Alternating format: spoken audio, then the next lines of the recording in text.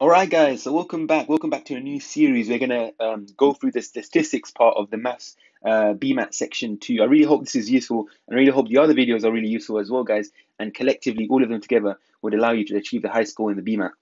But now, guys, we're gonna move on to the first question of this statistics, which came in BMAT 2018, question 20. It says the mean mass of a sweet in a bag of 20 sweets must be greater than 10 grams, but not greater than 10.5 grams. A bag is being filled with sweets. The mean mass of the first 16 sweets is exactly 9.5 grams. Four more sweets, each of X grams, are added to the bag to bring the mean mass of the 20 sweets into the correct range. And then it says, what is the complete range of possible values of X? So guys, pause the video, give yourself a minute, be sure to be back after that, and then we'll go through the solutions. Okay, guys, so welcome back. So let's tackle this. So it says the mean of 20. So let's just call this M20, right? The mean of 20 must be, we know this must be greater than 10. So it must be greater than 10, but not greater than 10.5. So it must be less than or equal to 10.5, right? So 10.5 is the maximum possible value it can be. It can't be greater than that. So the mean of the 20 then is just going to be the sum of the 20 over 20. It has to be less than or equal to 10.5, and that has to be greater than 10, right? It says the mass of the 16 is 9.5, right? So we know that 16 of them is 9.5, so the remainder is just going to be the sum of the 4, right, over 20 in total. Oh, sorry, we got the mean mass of the first 16 sweets is 9.5. So the 9.5, we actually have to times that by 16 to work out the weight of actually all those 16 sweets. Plus the sum of 4 over 20, and then less than equal to 10.5, right? And then what do we know? 4 more sweets, each of mass X is added. So now we have 10, we got, let's just tackle this actually. 16 times 9.5. So what you can do with that really quickly, guys. This is really important, guys. You pick up these tricks. So you can do 16 times 10, which is going to be 160, and 16 times 0.5, which is going to be 8, and minus them from one another. So if you minus this from 8, it's going to give me 152, right? So then you get 152 plus the sum of 4, but all 4 of them are the same, and they each of mass X. So that's going to be 4x, isn't it? 4x over 20 less than equal to 10.5. Then what I'm going to do, guys, is I'm going to carry on the left side. Is you can carry the 20 on times, basically times this side by 20 and times that side by 20. So 10 times 20 is going to be 200. Get 200, 152 plus 4x less than equal to, and then 10.5 times 20. What you could do for that, guys, is just times by 2, so 21, and then put a 0 at it, so 210. Then, guys, 152, minus it from both sides. So if you minus it from the left side, you're going to get 48, right? You get 4x less than equal to, and then in the other one, you're just going to get the 48 plus another 10, which is going to be 58, right? And now you just have to divide both sides by 4. So x less than equal to 58 divided by 4. What's that going to be? 29, and then half that again, which is going to be 14.5, and 48 divided by 4. That's going to give you 12, isn't it? That's going to give you 12. Remember, guys, when you over here, what we've been doing is we've, like, for example, in this step here, we just times both sides by 20. So the sign of the inequalities don't change. But remember, when you times or divide by a negative number, the inequality signs flip. Well, that's just an extra point to do with inequalities if you didn't know that. But we don't need it in this question. So the one that's going to match, then the one that's going to be the answer here is going to be A then. So I really hope, guys, that has made sense. Bit of a long question, but I really hope, guys, that has made sense, and we look forward to seeing you in the next video. All right, guys, welcome back. So previously, we were looking at BMAT 2018, question 20. This question really talking about means, which is a key topic in statistics, and also mixing this with a bit of inequalities. Remember, guys, in the BMAT Maths, they really like mixing different topic areas together. But without further ado, guys, we're going to move on to the next question, 2016 BMAT. This is the mean mass of a group of n people is 75. Jim, Karen, and Leroy join this group without anyone leaving. The new mass is 38. The mean mass of Jim, Karen, and Leroy is 90. And it says, what's the value of n? So, guys, pause the video. Give yourself a minute, be sure to be back after that, and then we can go through the solution. Okay, guys, so this is actually really similar to the previous question, just a different scenario. So this is also common, guys, this sort of idea of working out, you're given a mean and then you have to work out a new mean. They really like asking in the BMAT. So you have to really make sure you're happy with what you're doing. You're really happy when I'm doing the solution. You know all the steps I'm doing. And if you don't, just comment down below, guys, and I'll be more than happy to answer those questions. So we know that the mean of a group of n, so m of a group of n is 75, right? Remember, that's just going to be the sum of the n people over n is 75, because that's what the mean is, isn't it? The sum divided by how many there are. Then now you have 3 people who have joined the group, right? So then you have the sum of the n people plus the sum of the 3 people that have just joined, which is Jim, Karen, and Leroy, and then over, rather than n is going to be n plus 3, because 3 people have joined now, isn't it? And that has to equal to 78, so it's gone up by 3. And then it says the mean mass of those 3 people is 90, right? So the mean of those 3, M3 is 90, so the sum of the 3 over 3 must be 90, and therefore the sum of the 3, so Jim, Karen, and Leroy, must be 90 times 3, which is going to be 270, right? So then what we have is the sum of the n people, right? So you have the sum of the n people, right, plus the sum of 3 people, which is 270, over n plus 3, which is 78, right? So that's what we have so far. I'm going to carry on here now, guys, just for space. The sum of the n people we can work out using this equation. If I just rearrange it, the sum of the n is going to be 75n. See, now we have 75n plus 270 over n plus 3 equals 78. Now it's just a matter of rearranging this and solving for n. So now we have 75n plus 270 equals 78n, and then 3 times 78, quick maths, guys, we can quickly do this, 210 plus 24, which is going to be 234. Yeah, so that's going to be plus 234, 210 plus, 234. So you get 234, and then 78, 75 to stick it on this side, and bring the 234 to that side. So 78 minus 75 is going to be 3n, and that's going to equal 270 minus 234. This is going to be 36, right? And then n divided both sides by 3 is going to be 12, right? Remember, guys, n has to be a, if you don't get a full number, that means you've done something wrong, because you can't have a decimal number of people, because remember, it's n people. So that must mean in the original group there was 12 people. So therefore, guys, B here is going to be a winner. So hopefully, guys, that has made sense. And as always, really look forward to seeing you in the next video. All right, guys, so previously we were looking at this question, working out means, modified means, using means to work out things, basically. Remember, guys, this is really common, and a similar concept was actually in the previous question. So hopefully, guys, that question hasn't caused too many problems. Now, guys, we're going to move on to the next question. BMAT 2015. So it says a class of n people take a spelling test. Their mean score for the test is m. Another people takes the test and scores n. It says when this people's result is included with the other results, it's found that the mean has decreased by 2. This what equation below shows the correct expression for n in terms of m. So guys, pause the video, give yourself a minute, be sure to be back after that, and then we can go through the solution. Okay, guys, so hopefully you're spotting the trend. This is actually another question of that type. So here we know a class of m take a test, the mean score is m, right? So we can basically say, right, so the, rather than write m, I'm going to actually write mean, because m is actually one of the variables in this question. So the mean of the n people is m, right? Another people takes the test and scores n, right? And says when this people's result is included, so the mean of the n people plus the extra person, right? When this people is included with the results of the others, it's found that the mean has decreased by 2. So it's going to be m minus 2, right? So the mean of the n people here is going to be the sum of the n people, right, over n, and that has to be m.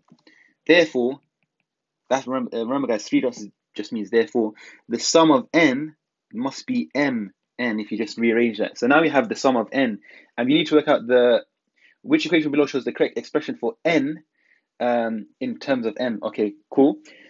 So now from here, we need to work out the sum of the n plus the extra person who's just been added over n plus 1, and that is, we know, m minus 2, right? So the sum of the n plus 1 is just going to be the sum of the n plus whatever the extra guy got. So the sum of the n is just mn plus what the extra guy got. So when these people, it says, another people takes the test and scores n. So whatever he got, so plus the n over the m plus 1 equals m minus 2, right? And then it says which below gives an expression for n in terms of m, right? So this is an equation which is in terms of n and m. So now we just need to rearrange for n more or less. So what I'm going to do is bring the n plus 1 to the other side. So then we get mn plus n equals m minus 2 n plus 1, right? So we have that so far. And then what we can do over here, guys, would be to expand the right-hand side. So you're going to get mn, you're going to get plus m minus 2n minus 2, and then this cancels out with that. Therefore, you're just left with n equals m minus 2n minus 2. Bring the minus 10 to the other side, so you get 3n equals m minus 2, and n equals m minus 2 over 3. So m minus 2 over 3, that's going to correlate then to D, which is going to be our winner here. D is going to be the correct answer. So hopefully, guys, all of this is really making sense. The past 3 questions is really making sense. And as always, really look forward to seeing you in the next video. All right, guys, so welcome back. So previously we were looking at BMAT 2015, question 20. Again, similar theme. You're given a mean, you're given another mean, and then you're asked to basically do something with that. But hopefully, guys, these are really making sense.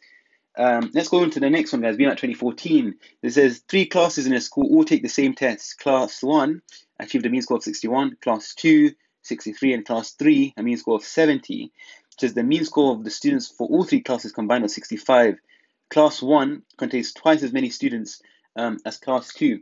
It says, which of the following statements about the number of students in Class 3 is true? So guys, pause the video, give yourself a minute. Be sure to be back after that minute, and then we can go through the solution. Okay, guys, so welcome back. So again, guys, similar question. You're given means, basically ask something to do with that. But here, unlike the other ones, you're basically given 3 different groups of people. So to make things less confusing, I'm actually going to draw a table. Right? So I'm going to write n here, which is basically the number of students in that class, the mean, and the class. Right? And we have 3 classes, 1, 2, and 3. And it says class 1 has a mean of 61. Whoops, sorry about that, guys. That was the previous question. So class 1 has a mean of 61. Class 2 has a mean of 63. And class 3 has a mean of 70. Right? And it says the mean score of the students for all is 65. I just call this MT is 65, right? And this class 1 contains twice as many students as class 2. So if I say class 2 has X number of students, class 1 must have 2X number of students, more or less. Okay, now we need to work out basically how much people are in class 3, right? Not the exact number, but like compared to the others. So we can work out the sum of class 1 by just doing 61 times 2x, which is going to be 122x, right? Again, sum of class 2 is going to be 63 times the x. That's going to be 63x. And if I call now the number of people in class 3 y, which is another unknown, which we basically have to work out what y is, right? The sum of class 3 then is going to be 70y, right? So the mean total is just going to be the sum of the total over the total number of people, basically over total n. I'm going to call it total n, and this has to be 65. So the total t is going to be 122x plus 63x, which is going to be 185x. Yep, 185x plus the 70y over the total n, which is going to be 3x plus y, and this should be 65, right?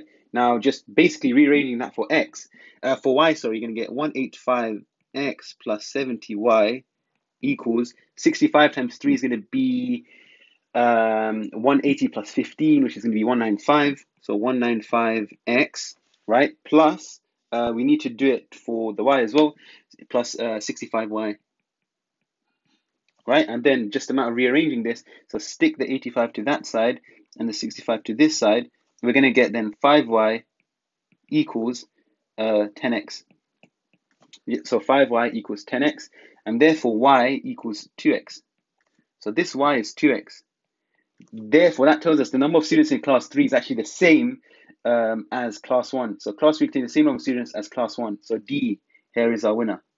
Okay, so hopefully, guys, that has made sense. Remember, as with the previous question, you're just dealing with, you have a mean, just understanding the idea that the mean is the sum divided by the total, and really just working with that, guys, to don't, rather than thinking about what to do, just start doing what's obvious, and then you'll immediately see that you're going in the right direction. Because remember, guys, 1 minute per question is quite tough, and really don't have time to be thinking like that.